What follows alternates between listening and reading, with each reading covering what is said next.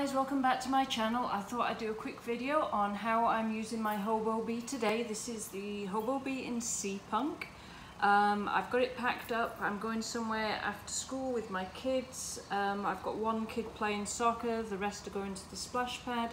So I only have a few bits in here that I might need because I will be taking another bag with me as well. So this is what I've thrown in here. So there's no drinks or anything.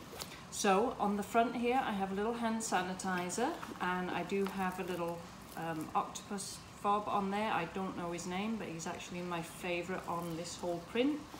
Over in this side bottle pocket I do have some bug spray, because the bugs will be out later. I have nothing in that one, but I will put my water bottle in there. I do have the short seatbelt strap on this. I forget what blue it is. I believe it's cobalt blue. I'm not 100% sure, but I love the seatbelt strap on this particular bag. I have nothing in the change pad pocket, nothing in the cell phone pocket. I will most likely put my phone in there. Front mummy pocket. Back here in the mesh pocket I just have some gum and some mints. Over in this one here I have a little coin purse with coins in. That's in the Sakura Swirl. No keys on there right now. I'm not sure that my keys will actually fit in here. And then I just have a Rosy Posy wallet in there. I was using a Rosy Posy Be Light and I just haven't had the time to change out my wallet.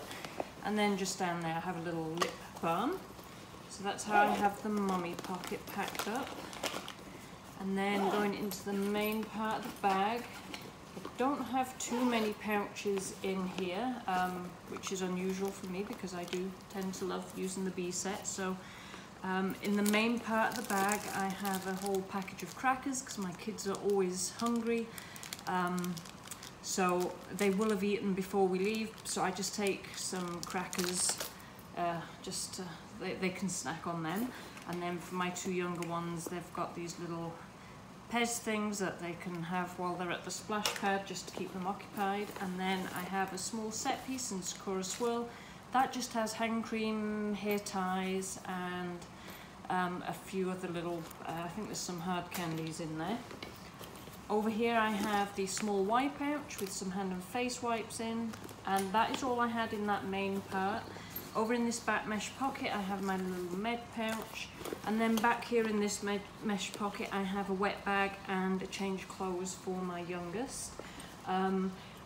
They will be wearing their swimsuits and it is really hot out, so they can actually get back in the car in their swimsuits, but just in case she has an accident and I have to take it off her, I do have a spare outfit there for her.